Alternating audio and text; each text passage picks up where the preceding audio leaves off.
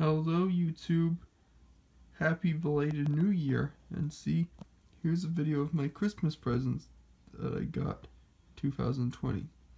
To start off, see I got an owl themed mug. See, it's possibly a great horned owl because of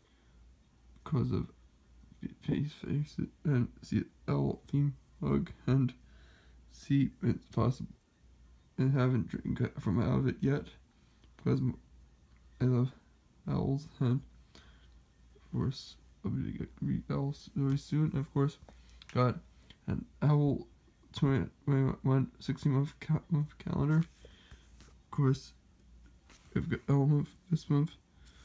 I think that's February is a barn owl. August is a eastern screech owl. September is a great horned owl. October is a snowy owl. December is a great gray owl, and July is a screech owl, and January is a boreal owl. March is a barred owl, and June is an elf owl, I think. Also, here from Muni Pals, I also got the F Express R160 AC. It's a 6th Avenue local Culver Express. See, it says unveiled in September 2019. The F Express is the newest route in the system. It says of the six lines passing from Roosevelt Island, the F is the only one that stops there. It's a fun fact. And see, I also got the respective 7 Flushing Express low Flushing Express and local trains. I don't know which I'm going to open up first, but I will decide. Last of all, I got Thomas the Tank Engine, the very first stories by the Reverend W. Awdry. I haven't read yet.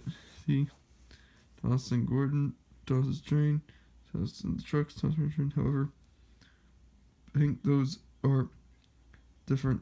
Both of two illustrations are used twice for the same story. Because from Zoe Thomas and the Trucks. Anyway, I plan to collect Muni Pals for this year, and it's Muni Pals year because I want to say I plan to move to our house on Kingsley Avenue, and I have a train table so I can do remakes. Like some will be narrated by Ringo Starr, some will be Ringo Starr, and some will be George Carlin, then it'll be re-narrated by vice versa, and some by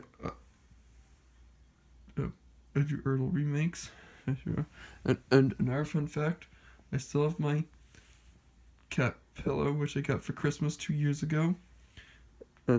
Everyone knows that I love cats, and it's it was the best Christmas present I ever got, since everyone knows that I love cats. Owls, as they're both farm owls. I know this one is barn owl, since, as its name implies, it's a farm animal.